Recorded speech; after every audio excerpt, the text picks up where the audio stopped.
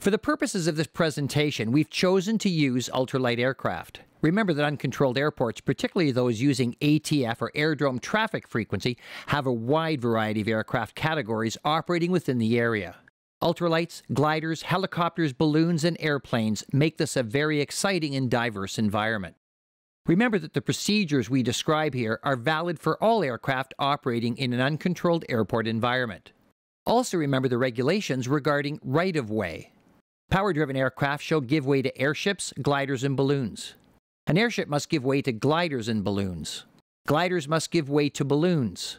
And a power-driven aircraft shall give way to an aircraft that's towing a glider or any other object or carrying a slung load. The primary difference between mandatory frequency and aerodrome traffic frequency airports, or ATF, is that you're not required to have a radio to use an ATF airport. However, if your aircraft is radio equipped, you must use the following procedures. Find the correct frequency in your Canadian flight supplement or on your VNC VTA charts. The ATF will usually be the airport's Unicom frequency, where one exists, or 123.2 if no Unicom is present. At aerodromes using an ATF procedure, the concept of see and be seen, hear and be heard is even more important. Remember that there's no assigned ATC unit which is obliged to provide traffic or conflict information. You need to broadcast your intentions clearly, and it will be between you and other traffic in the area to cooperate and coordinate in order to avoid loss of separation. Procedures in ATF areas are similar to those in MF areas, although somewhat more restricted. The primary difference is that the entry to the ATF's airport circuit is limited to either an overhead-the-field approach or a straight-in on downwind approach. If you're approaching the aerodrome perpendicular to the runway from the downwind side, it may be necessary to cross overhead the runway in order to reach the upwind side before commencing a descent to circuit altitude. This crossing, if required, should be accomplished at 500 feet above circuit altitude.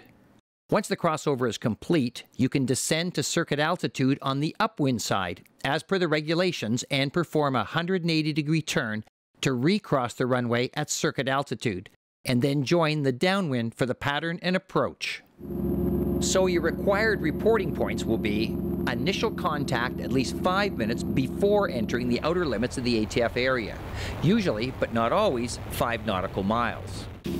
Baldwin Unicom, Challenger Ultralight Charlie Sierra Golf, 10 West, 3000, ETA 8 minutes, inbound for landing, requesting airport advisory.